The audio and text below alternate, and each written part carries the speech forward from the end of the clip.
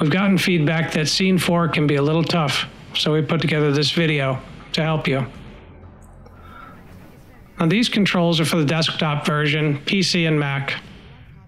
You can look around with your mouse, but honestly I wouldn't recommend it. Keep the mouse centered so you can see where you're going. And use WASD to rotate the ship and tilt it up and down.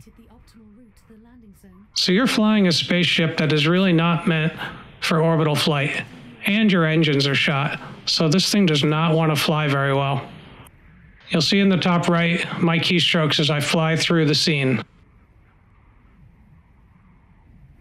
Now a lot of this is pulling back on the stick, so that's using the S key to lift the nose of the plane up. So every time you hit the S key, you're going to want to make that ship go a little higher, and you'll see here how it helps me get into that circle.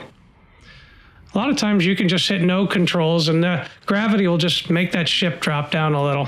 Now here I'm banking using the A and D keys and then using that S key to lift the nose again. Same thing here. Let the nose drop and then pull up into that circle.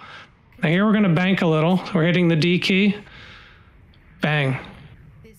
And you'll see as the ship rotates, that's how I can change my angle. So I'll rotate with the A and D key, like you'll see here, A key.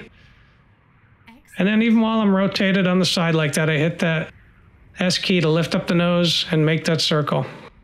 And I'm going to want to turn the ship the other direction with the D key. And now here you'll start to lose a little altitude, pull up with the S key. And that allows you to swing around again, turning with the D key. And success. That's how you make it through. I hope that's helpful, and I hope you enjoy the game. Has been compromised and ejection is required.